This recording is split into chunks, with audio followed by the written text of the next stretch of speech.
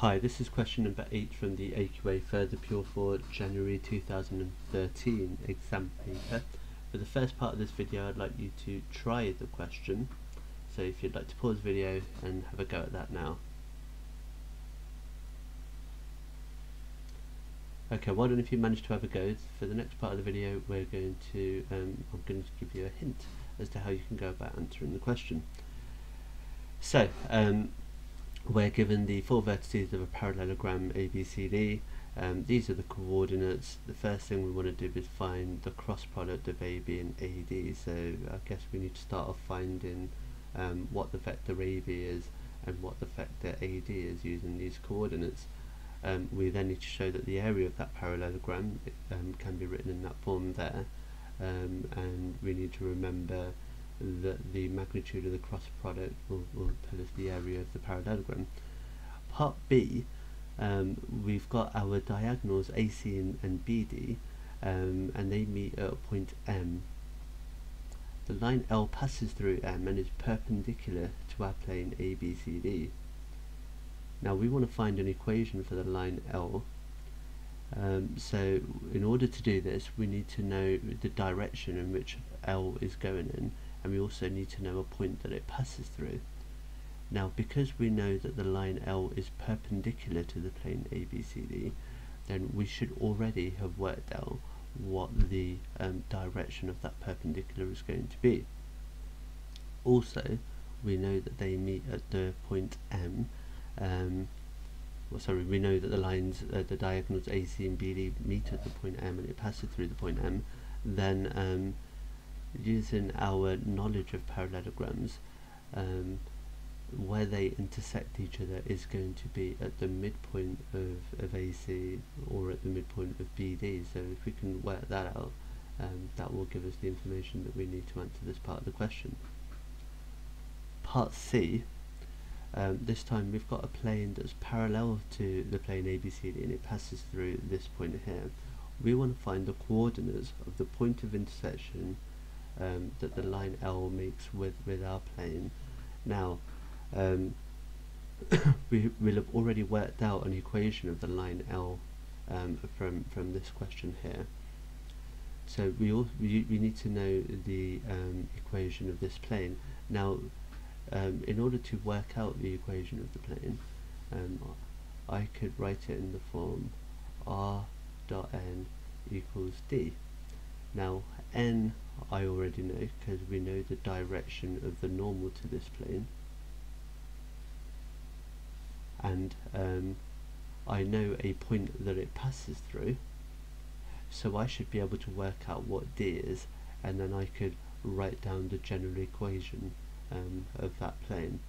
Once I've got the general equation of that plane, because I know that it intersects with the line L, we should be able to write the line L in parametric form and substitute it in to find out where that point of intersection is. The second part of C, and the opposite face lies in the plane plate, right? So we've got a parallelepiped. The parallelogram makes up some of the parallelepiped, and one of the faces of the parallelepiped, and we know the other face lies in the plane that we've just found in part 1. So what we would need to do is use the point of intersection that we found and use the cross product that we found earlier on of AB cross AD, and decide how we can use those in order to find the volume of the parallelepiped. Lots of hints there, but there's lots of marks involved in this question. What we've got 10, so 18 marks, so almost 25% of the paper right there. So if you'd like to now have a go at this question, and I'll go over the answer shortly.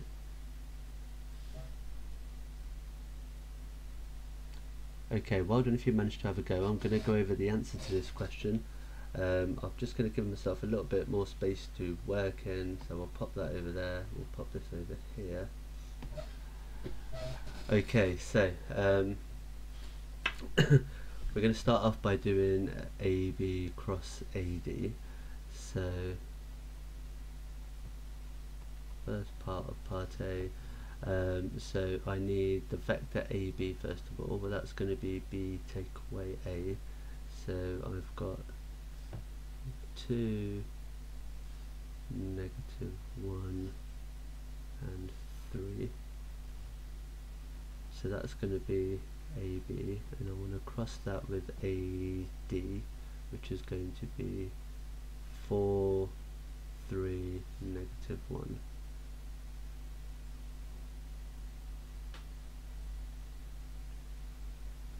Okay, so if I find the cross product of these, I'm going to have 1 take away 9, so I've got -8, and then I've got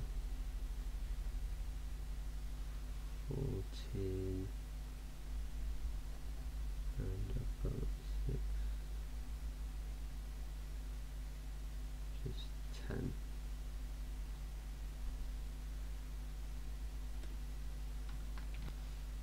Okay, so that gives us the AB cross AD, and I probably should have written that down.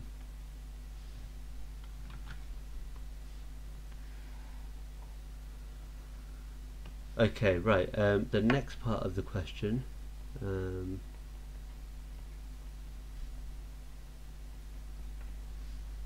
show that the area of the parallelogram is going to be this here. So I need to find the magnitude of AB cross AD,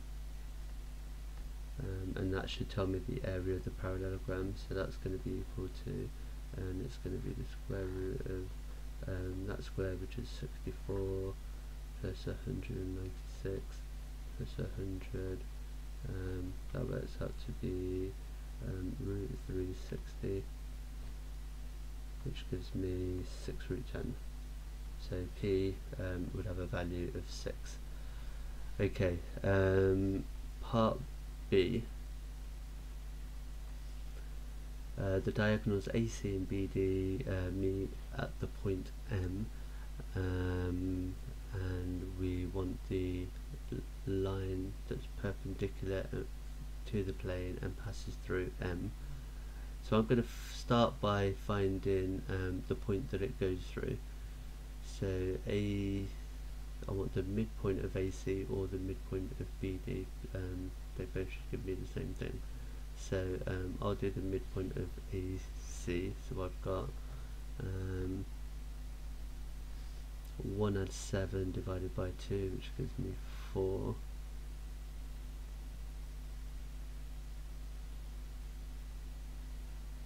So we've got, and 0 and 2 divided by 2 gives me 1, and 2 and 4 divided by 2 gives me 3. Okay, so that's going to be our midpoint 413. So we've got that bit, and we also need to know the line perpendicular to the plane ABCD. Well, we've already found this over here because we know that AB cross AD is going to be equal to this vector here. So I'm going to now write down my equation of L, and we want it in this form here. So I'm going to say that R take away, and this is going to be the position vector 413, and I'm crossing that with my direction vector, which is -8, 14, 10, and then actually I'm going to write this because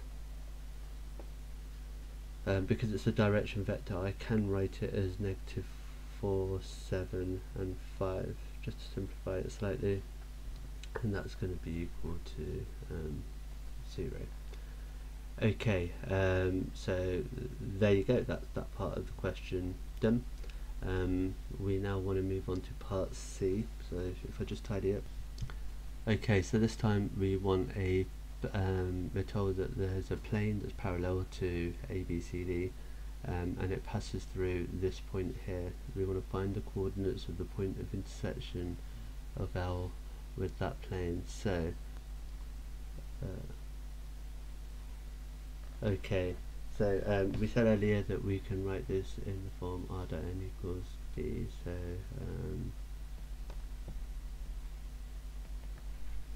Right, we know what the normal is because we worked that out earlier. It's going to be this here, and we also know what we know a point that it goes through, which is this point here, so I should be able to use that information to work out what D is. So if I put in 6, 5, 17, and I'm going to dot that with the normal that I found, which is -4, 7, 5, and that's going to tell me what D is. So so D is equal to 6 times -4, which is -24 plus 35, 3 plus 85, which is equal to 96. Okay, so D is equal to 96, so I can now write the general equation of this as R dot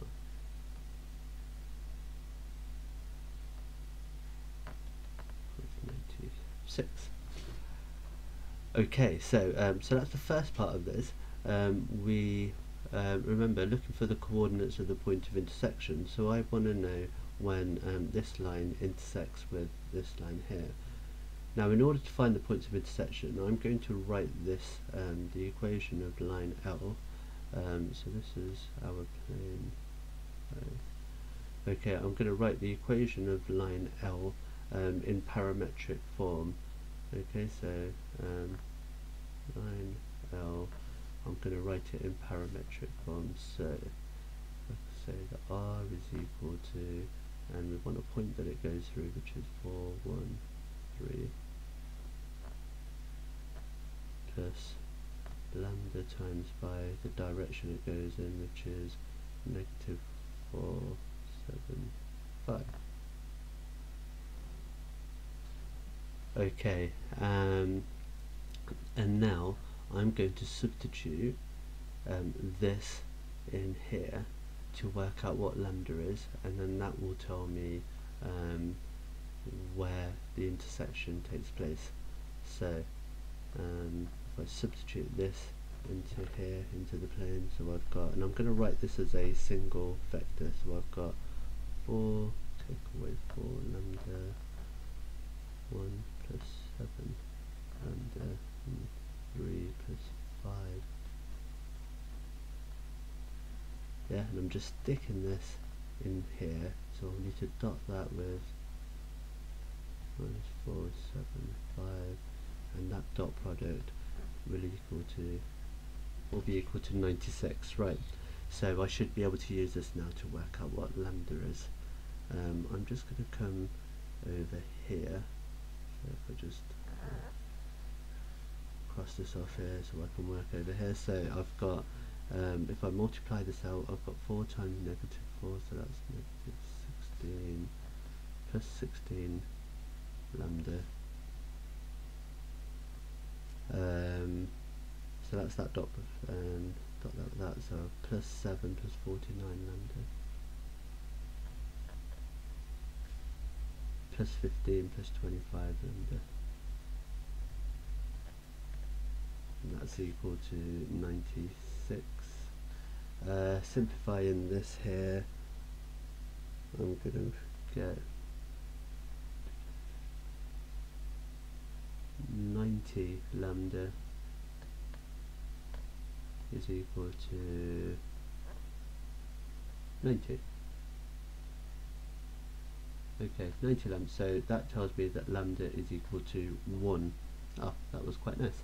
Okay, so so we still remember are looking for the coordinates of the point of intersection, so what I can do now is I can substitute 1 into here, and that will tell me what the point of intersection is. So I've got 4, and if lambda's 1, so I've got 4 take away 4, which is just 0, and then I've got 1 plus 7, which is 8, and 3 plus 5, which is 8. Okay, so the point of intersection is going to be 0, 8, 8. Right, so intersection there. Okay, so part 2, so that was part 1. Okay, part 2, one face of the parallelepiped ABCD, the opposite face lies in the plane. So we know that 6, 5, 17 is a point that lies on that plane. So I can use my scalar triple product and do AB cross AD. And I want to dot that with a Q. Okay, so that's going to be equal to, now I've got our AB cross AD from earlier, which is negative 8, 14, 10.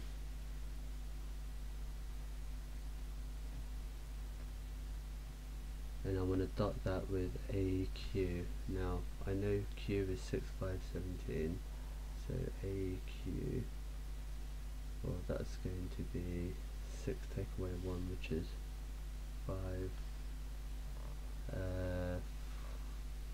8, sorry, 6 take away 1, which is 5, 5 take away 0, which is 5, and 17 take away 2, which is 15. Okay, and if I dot those together, I've got negative 40 plus 70 plus 150, which is equal to 180. Okay, so the volume of our parallelepiped is going to be equal to 180 units cubed. Okay, I'm just going to tidy up. So there you have it. Hopefully that was clear for you. Thanks very much for joining me. That was the last question of this exam paper. It was worth a lot of marks. Hopefully you understood that and you've done okay. I will see you again soon for another exam paper.